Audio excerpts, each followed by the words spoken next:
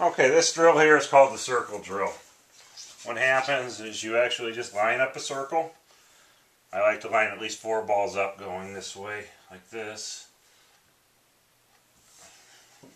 Yeah, 3.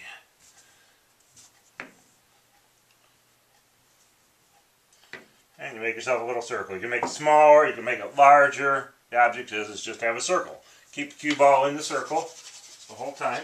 You miss, you're done. If it leaves the circle, you're done. So it's kind of a tough game because as you get towards the end, it gets a little tough to keep it in the middle.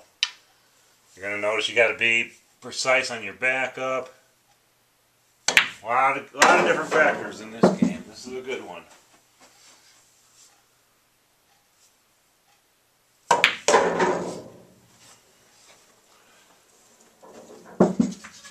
May look easy, but it's not.